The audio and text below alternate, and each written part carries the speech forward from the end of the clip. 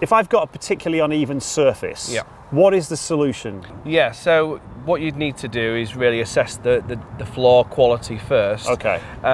You could potentially grind it if the condition isn't too bad. Right. If it's a little bit worse than that, then you might want to use a fine surface filler.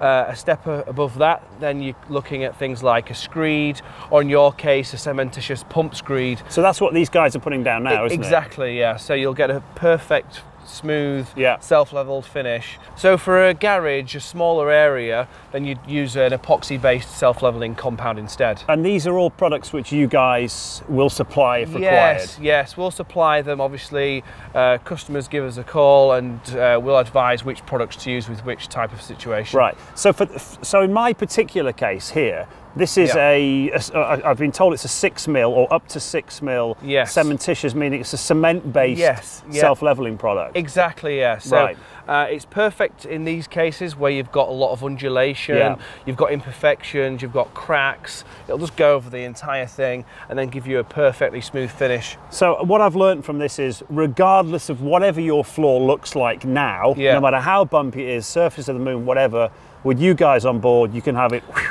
Exactly, yeah. We've got every product for every situation.